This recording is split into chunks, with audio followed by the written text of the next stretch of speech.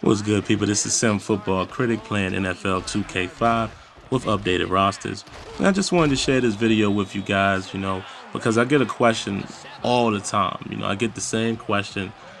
A lot of guys want to know what exactly I do, as a game changer. What type of feedback am I providing? Is it pro, EA, or what have you?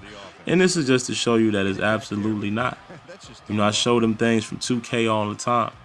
Natural motion and other sports games, not even football. And I show them things like this. As you can see here, this challenge is, referencing whether or not the quarterback's arm went forward before he fumbled. And that's, core aspects of the game right there. Fundamental challenges, and you see the interaction here on the sideline.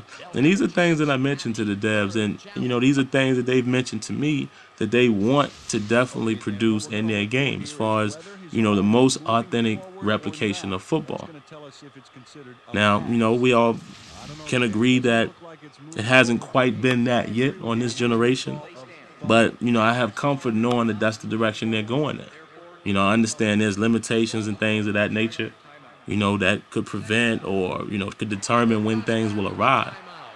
I understand that, seeing it from the other side of things, a lot of stuff that I thought that was easy, before I saw things behind the scenes, I understand that, it's a lot of coding involved and things of that nature. And there's just so much, I could talk for days about it. But, of course, there's a lot of things I can't mention.